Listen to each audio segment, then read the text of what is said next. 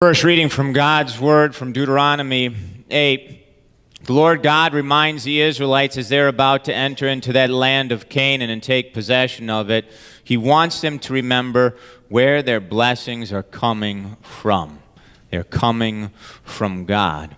And that's what the Lord would like us to remember as well. With the many blessings that we have in our lives, where do they come from? They come from God, who gives us the abilities, the talents, and skills that we have. It says, "Then you will eat, and you will be filled, and you will praise the Lord your God for the good land that He has given you. Be very careful, so that you do not forget the Lord your God by not keeping His commandments and ordinances and His statutes that I am commanding you today.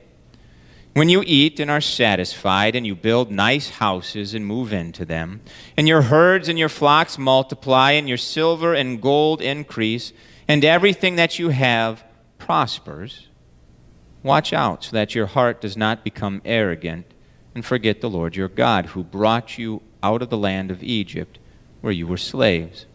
Do not forget the Lord, who led you in the great and terrifying wilderness, where there were venomous snakes and scorpions, where the thirsty ground had no water. But the Lord made water come out of a flint rock for you. Do not forget the Lord, who in the wilderness fed you manna, which your fathers had not known before, to humble you and to test you, so that it would be good for you later on. You might say in your heart, my ability and the power of my hand have earned this wealth for me. But then you are to remember that the Lord your God is the one who gives you the ability to produce wealth, to confirm His covenant that He promised to your fathers with an oath, as He does to this day." It is God's Word.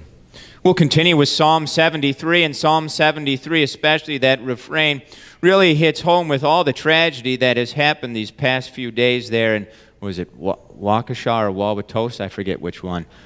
Waukesha, with the tragedy that has happened there in our own home state, in our own backyard. We remember who it is that we trust in and who it is that is our stronghold in these tough times.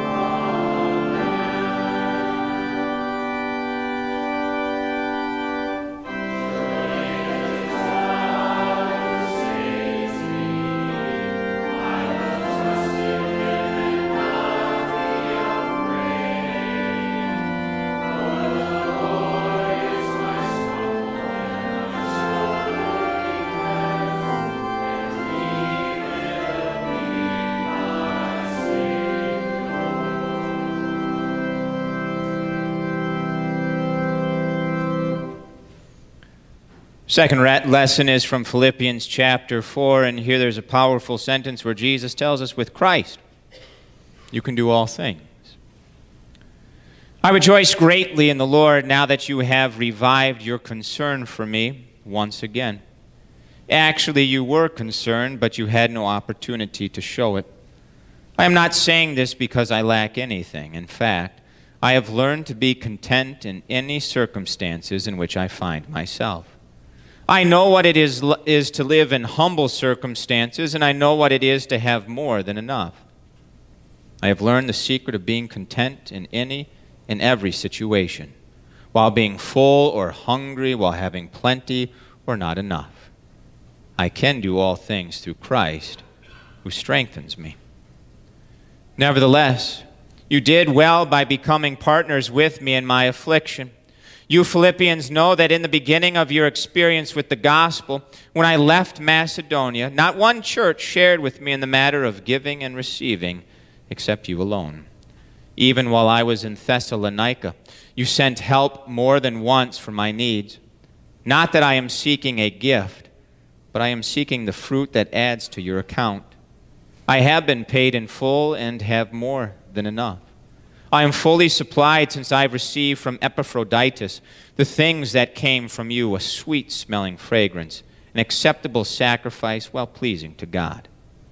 And my God will fully supply your every need, according to his glorious riches in Christ Jesus. Now to our God and Father be glory forever and ever. Amen. Please stand for our gospel lesson.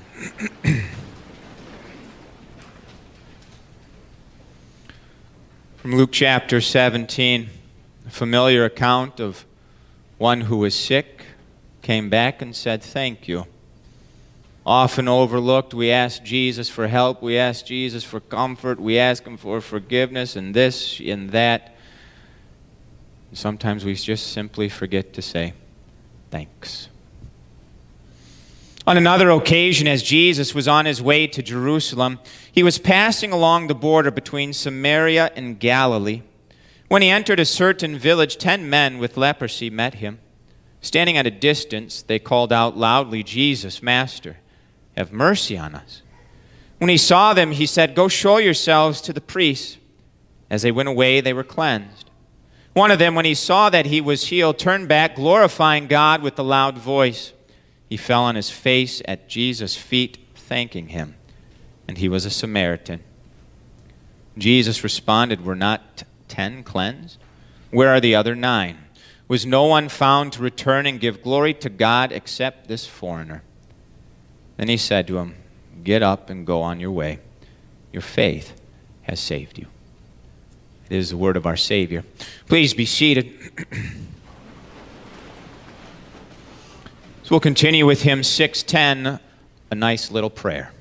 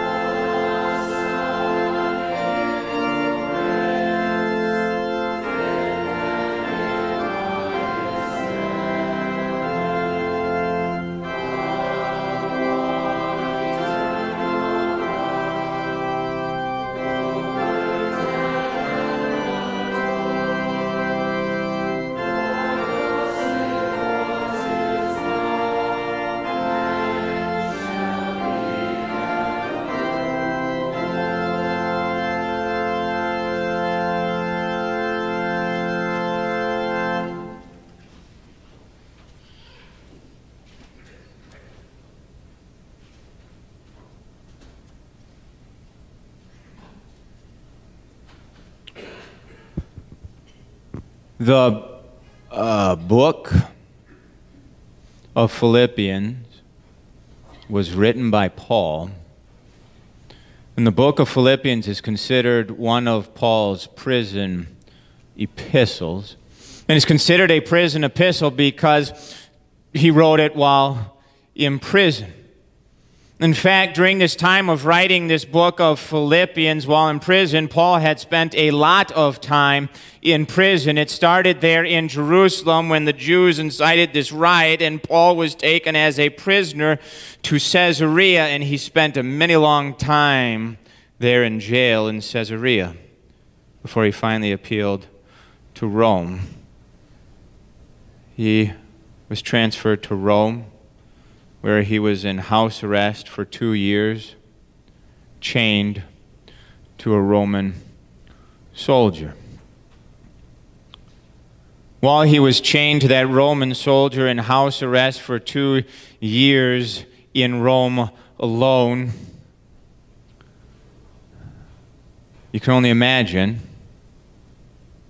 what Paul was thinking. He was sitting there in Rome as a prisoner, waiting to find out whether he would be executed, set free, or thrown into the dungeon. That would probably be a mood killer for a lot of people, as he was waiting to find out his fate. A little nervous, a little anxious, perhaps a little angry that it had come to this, and he had been sitting there for 2 years chained to the soldier. But then to add on to Paul's personal struggles, in our letter from the Philippians, we learned that there was an issue inside the church at Philippi. Two prominent lady members had gotten into a little tangle and were upset with each other, and it was causing problems in that church in Philippi, as you can only imagine. And so now this problem got shipped to Paul hundreds of miles away while he is in prison waiting to find out his fate. Paul, deal with this. We don't care that you're waiting to see if you're going to be killed or not.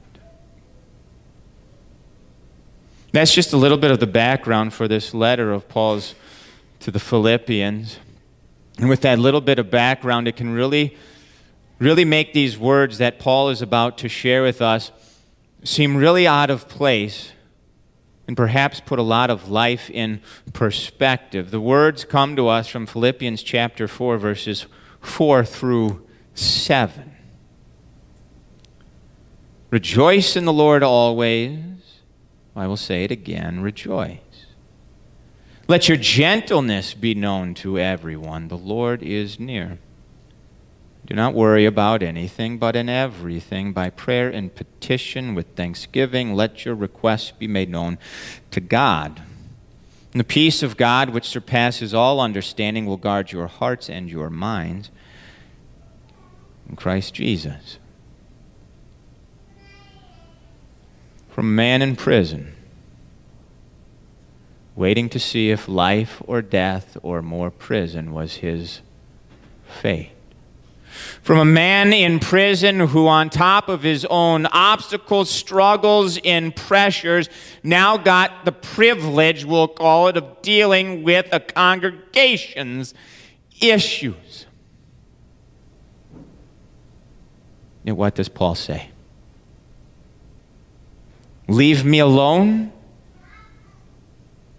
Let me wallow in misery? Let me feel bad for myself? No. What did Paul say? Twice he said it, so it becomes emphatically clear. Rejoice. I'll say it again. He says, rejoice, people who are struggling.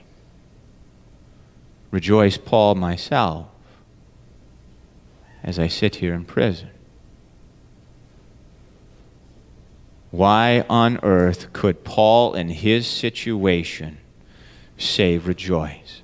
Why on earth could Paul, while dealing with the problems at the church in Philippi, could he tell them, even in the midst of this division and discord that was going on, tell them to rejoice.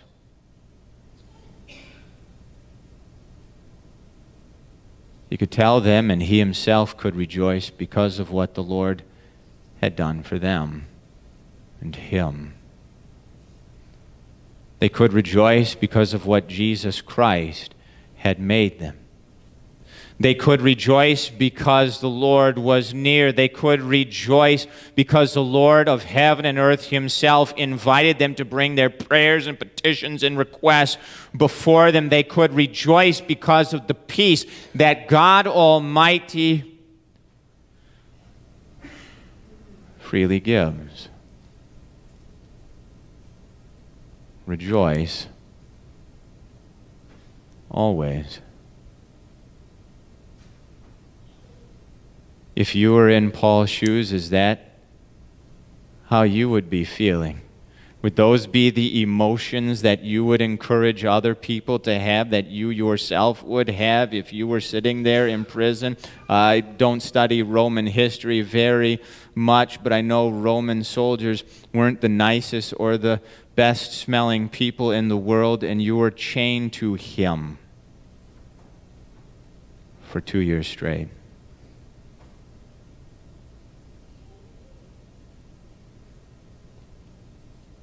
Is rejoicing how you would be feeling as you wait for some emperor who thinks he's a god to decide your fate?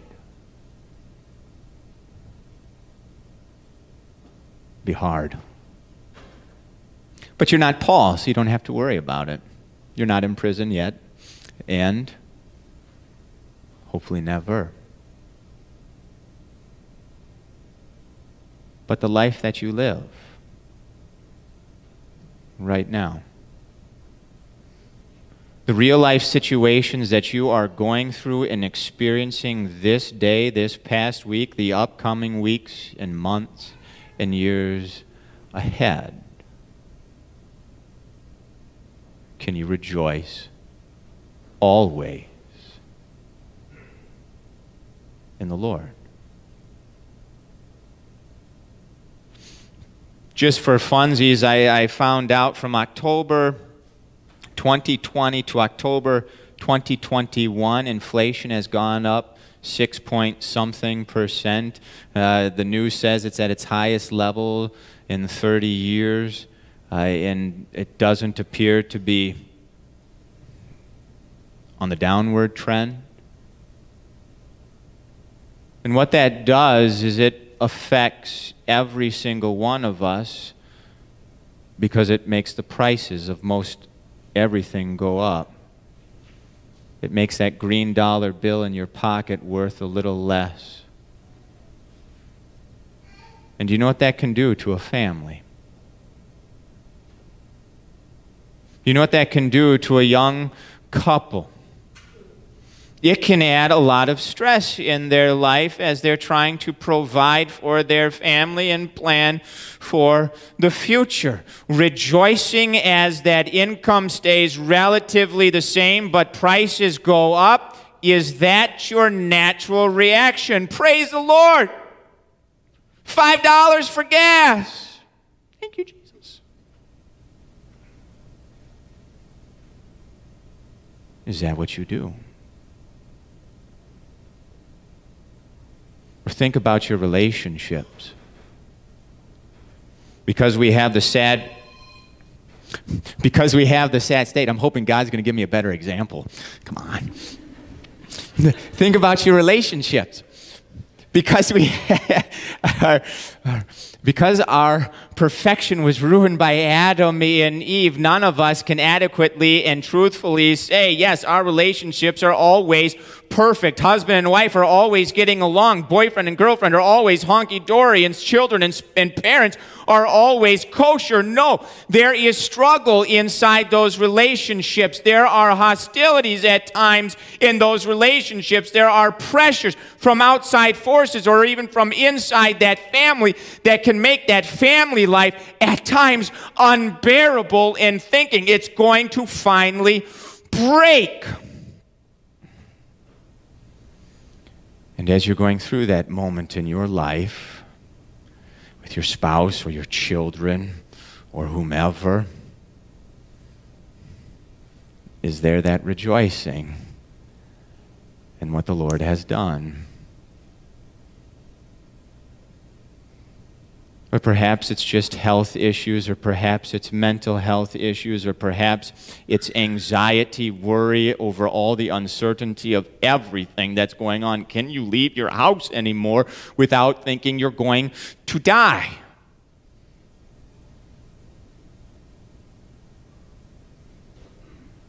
These thoughts, they can consume you. These fears can overtake you. And what these very real life situations that you experience, that are yours, that are not mine, that are not your neighbors, but are your own personal struggles, pressures, and stresses, what they can do is they can cloud out by making you focus on the very real issues at hand and cloud out the fact that you have a very loving, kind, and powerful God who cares deeply about you. That is the danger. Just like in that Old Testament reading from the book of Deuteronomy, you and I can forget.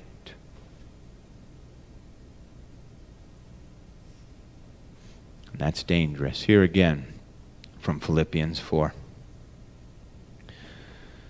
Rejoice in the Lord always. I will say it again, rejoice. Let your gentleness be known to everyone. The Lord is near. Do not worry about anything, but in everything, by prayer and petition with thanksgiving, let your requests be made known to God. And the peace of God, which surpasses all understanding, will guard your hearts and your minds in Christ Jesus. Why? Why could Paul tell those Philippians? Why could Paul himself have that feeling of rejoicing? His situation was daunting and overwhelming, yet he could still rejoice. And again, you and I, with our very own personal issues and struggles, and pressures, and obstacles, we ask the same question: why can we rejoice always? Because the truth that was for Paul and those people in Philippi is the truth that is for you and I today. From Daniel chapter 12, at that time, your people will be delivered, and everyone who is found written in the book. That is why you and I can always rejoice. You and I can always rejoice like Paul because Jesus Christ had come into this world. You and I can rejoice because Jesus Christ himself has promised us deliverance. You and I can rejoice because Jesus Christ himself has written our names in that book of life. It is truly a reason for us to always have a smile and a happy heart, because that blood of Christ has purified us from all our sins. When he hung there on Golgotha, giving up his very last breath, he enacted a monumentous change in our lives. Before that, our sins were stuck to us and going to condemn us, but after he gave up his one life, that sacrifice on the cross, he set you free, purified you, and washed you clean. So that your sins, whatever they may be, so that your disobedience, whatever it may be, so that you could know without a shadow of a doubt that it has been washed away forever in his precious blood. Jesus himself tells us, as far as the east is from the west, that is how far he has removed your sins from you.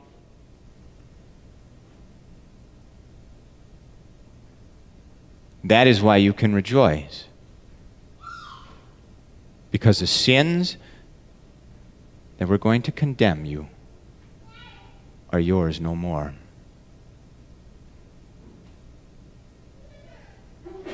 As it said in Daniel 12, your name is written in the book of life. Because of your Savior Jesus Christ, you get to look forward to that joyous kingdom of heaven. Because of Jesus, what you get to have in heaven is peace. You don't have to wonder as you leave your house, will I come back? You don't have uncertainty there in heaven.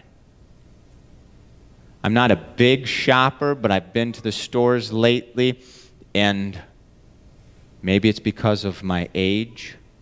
I'm used to store shelves being overstocked and surplus of stuff falling on the floor. That's not the way it is anymore. And so another wonderful picture that you and I get to have of heaven is a place of abundance, where things don't run out, where you can get a turkey, where you can get whatever you need. That is what Jesus Christ has done for you. And that is the ultimate reason why you can rejoice, because come what may to you in your life, the stresses, the pressures, and the obstacles, you know that God's kingdom is waiting for you, and that it is yours because Jesus Christ himself made it yours. There's a few other things in these verses from Philippians chapter 4 that might be good for us to look at with all that has happened. It says this, 4 words, the Lord is near. Who is the Lord? You can think of 2 pictures with the Lord. He is the one who speaks and things just happen. He is the one who knit your very bodies together in your mother's womb. He is the one who caused fire to fall down on Sodom and Gomorrah for their sinful, rebellious ways. He is the one who killed kings because he said their time is up. He is the one who slaughtered 185,000 Assyrian soldiers because the time was not right for Jerusalem to fall. You can think of the Lord as that powerful, angry, vengeful God, and you would be right. And what do you know about this Lord? He is also your loving heavenly Father. You have in this world, with all the fears and struggles that are about to come upon us or are coming upon us, you have that almighty God in your corner who can stop nature from acting and snuff out a life like that. He is near, Jesus says, to you. And he is watching over you. And he will not leave you. And he will fight your battles for you. And he says, you can do all things through me. That loving, powerful Lord, he can calm a nervous heart and a worrying brain with the peace that only he himself can bring, whether in vengeful power or in a loving, gentle whisper. He can do it. You can rejoice because he is there for you.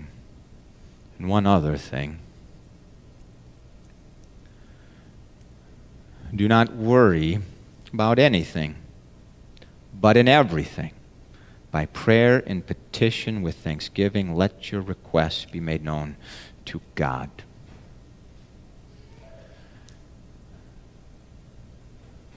That powerful Lord and that loving Lord, He is inviting you, He is asking you, He is begging you, bring your requests, your prayers, your petitions, bring them to Him. He wants to hear them. And know that He will answer them in His wisdom, in His love. What causes you fear, take it to Him. And let the living, powerful, loving Lord deal with it, just as He dealt with your sins. Amen. The Lord bless you and keep you. The Lord make His face shine upon you and be gracious unto you. The Lord look upon you with His favor and always give you His peace. Amen.